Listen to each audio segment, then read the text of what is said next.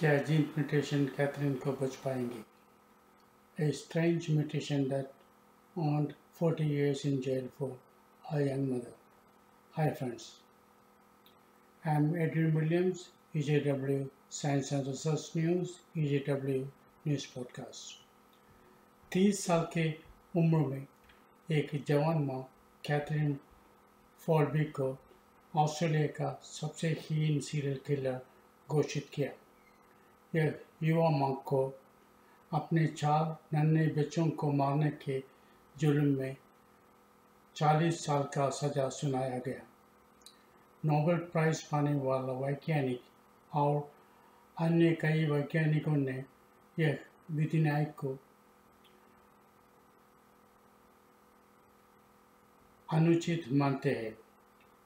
गहराई पर उतरने पर मालूम पड़ेगा कि यह विधि न्याय निराधार सबूतों की जोड़ पर लिया है। New south Wales Sydney Australia के Gleb forensic pathologist doctor A काला, जिसने चौथे बच्चे लॉरा का ऑटोप्सी किया था, वे लॉरा के शरीर में कोई चोट, शराब या दवाइयों का कोई निशान न पाया। शिशु के हृदय पेशियों में जो सूजन दैट इज इन्फ्लेमेशन देखा था, उसके डॉक्टर ने केवल महत्वहीन घोषित किया। लॉरा myocarditis से पीड़ित था। इसके कारण हृदय पेशियों में ऐसा सूजन या इन्फ्लेमेशन होना स्वाभाविक है, लेकिन डॉक्टर काला ने इस इन्फ्लेमेशन को incidental कहा। वह एक ब्रिटिश पीडियाट्रिशियन डॉक्टर रॉय मेडो के प्रसिद्ध मगर व्यर्थ वाक्यों को ज़्यादा महत्व दिया और टिप्पणी किया और दोहराया कि पहला सिर्फ मृत्यु ट्रेजेडी है, दूसरा संदेहजन्य और तीसरा अगर साबित न किया तो मृत्यु है।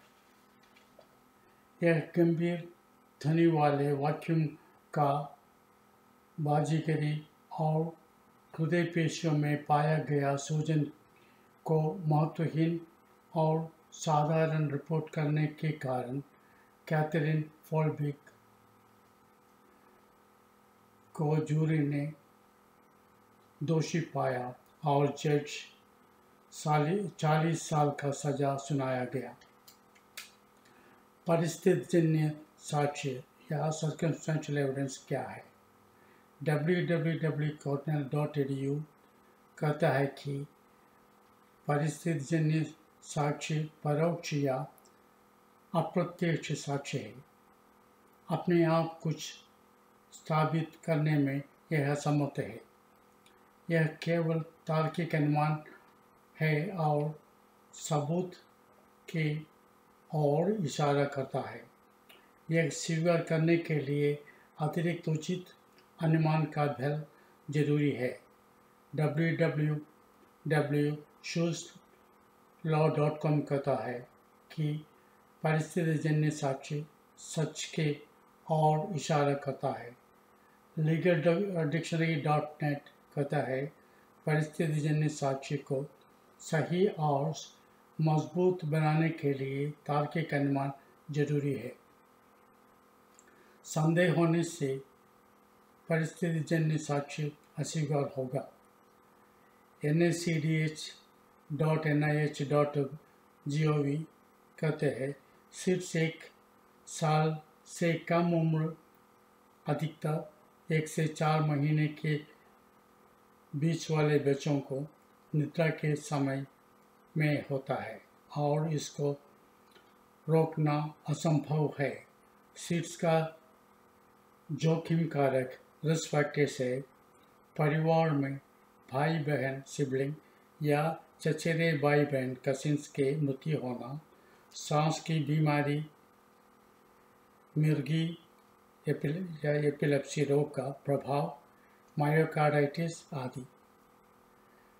कैलेब जिसका मृत्यु 1989 में हुआ, वह लारिंग मलेशिया लारिंग अंदर की तरफ मुड़ कर सांस रोक जाता है और पैट्रिक मिर्गी रोग और कॉर्टिकल ब्लाइंडनेस से पीड़ित था और ये दोनों BSN म्यूटेशन के धारक भी थे। कॉलमोडिलिटी और BSN म्यूटेशन क्या है? सारा और लॉरा कैथलीन, जिनका शीर्ष मृत्यु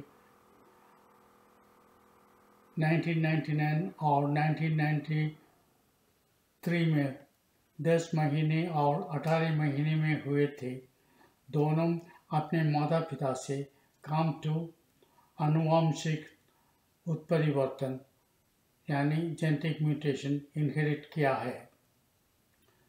CAM2 जीन हृदय पेशियों में कैल्शियम ट्रांसपोर्ट का नियंत्रण करता है।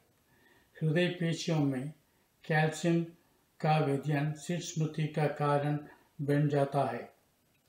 विश्व प्रसिद्ध जेनेटिसिस्ट और काम का निपुण डॉक्टर कैरोला गार्सिया दे वेनेसिया, जो फ्रांसिस क्रिक इंस्टीट्यूट में रिसर्च करती है, उनके कहना है कि लॉरा और सारा के मृत्यु का कारण है CAM2 म्यूटेशन। इसके अलावा दोनों मायोकार्डिटिस के मरीज थे और सारा रेस्पिरेटरी इन्फेक्शन से भी पीड़ित था। इन 4 बच्चों का मृत्यु विविध कारण से हुए थे। कैलेब और पैट्रिक अपने माता पिता से BSN Basu presynaptic साइटोमेटिक्स protein inherit किया था। CAM2 म्यूटेशन कॉलमोडिल जीन में एनकोड किया है। यह AKAP यानी एकाइनेज एंकर प्रोटीन 9 से इंटरैक्ट करते हैं और कार्डियक अरिथमियास इरेगुलर हार्ट रिदम का कारण बन जाता है। यह म्यूटेशन का प्रभाव बच्चों में LQTS संबंधित वेंट्रिकुलर अरिथमियास से शिफ्ट हो जाते हैं। एक अन्य जीन CPVT यानी कैटेकोलामिनर्जिक पॉलीमॉर्फिक वेंट्रिकुलर टैचिकार्डिया, इन जीन म्यूटेशन से मिलकर शीर्ष मृत्यु का कारण हो जाता है। ऑस्ट्रेलियन कोर्ट इन शीर्ष मृत्यु के बारे में पुनर्विचार करने के समय ऑस्ट्रेलियन एकेडमी ऑफ साइंस एक इंडिपेंडेंट साइंटिफिक एडवाइजर के रूप में बैठेंगे।